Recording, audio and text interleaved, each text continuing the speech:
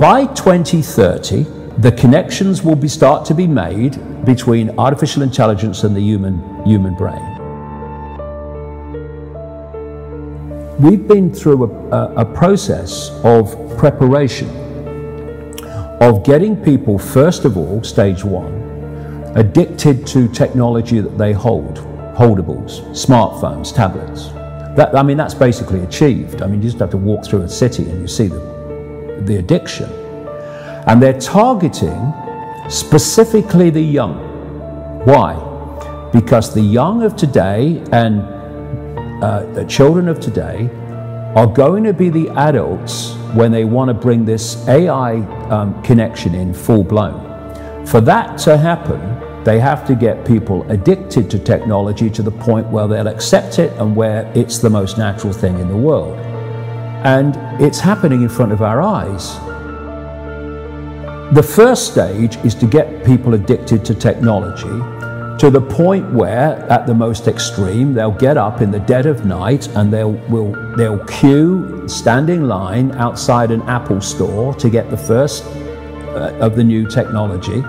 And what they want eventually, and not too distant into the future, is people basically lining up to be connected to AI. In the same way that people in Sweden now are having parties to celebrate someone being microchipped, right? All this connects. So the next stage, because the idea is to get in the body, the next stage is to get on the body.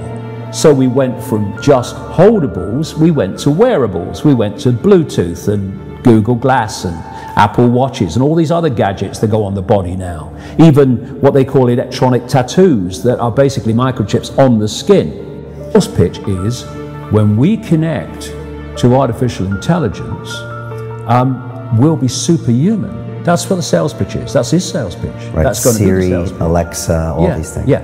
What you've got is the idea that connect to AI and you'll become superhuman intelligent.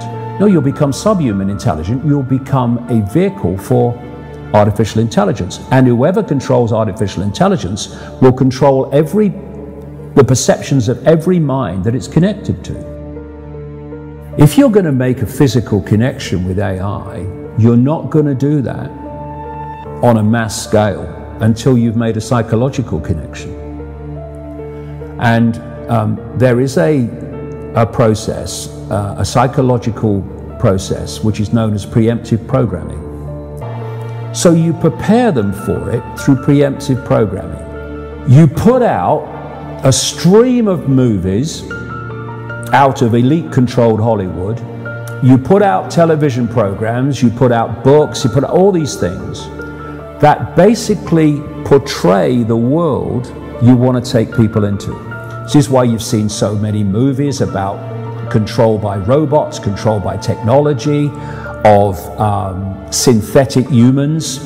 You have the dystopian society being portrayed and portrayed and portrayed. And what that's doing, it's making the subconscious, to an extent the conscious mind, familiar with the world you want to usher in. So when you literally start to bring it in, there's not that chasm that there would have been before. There is almost a familiarity with it because you prepared people by portraying it over and over again in movies. Another part of this psychological connection with artificial intelligence, so we'll accept the outcome that I've talked about, is these Alexas and these Echoes and these so-called office assistants or personal assistants. You start to interact with them as if they're human. And now they're bringing in internet-connected toys for kids, even little kids, and Barbie dolls that they can actually have conversations with artificial intelligence. They're now bringing in these robots that are, these synthetic robots that are looking more and more like humans, a lot of them coming in from the East. And this is a whole psychological process of familiarizing us with artificial intelligence, to getting people to interact with it until it becomes the most natural thing in the world. By 2030, the connections will start to be made between artificial intelligence and the human brain. And the human brain will be connected to what he calls the cloud.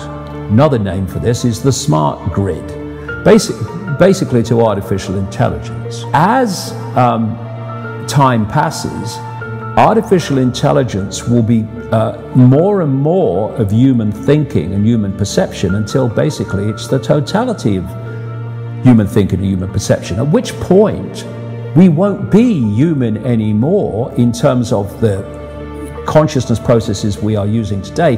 We will be artificial intelligence. And this is the assimilation I'm talking about.